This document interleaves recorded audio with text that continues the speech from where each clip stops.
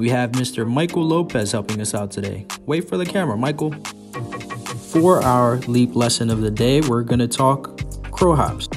When fielding your crow hops, you want to make sure that you're fielding the ball on your glove side. As you see in this video, when I'm bending down to field the ball, my glove is right on the outside part of my shoe. This will allow us to field the ground ball and transition into our throw rather quickly. The goal when doing a crow hop is to create momentum towards your target while also making sure that you secure the ball and line up your body in the direction of the throw.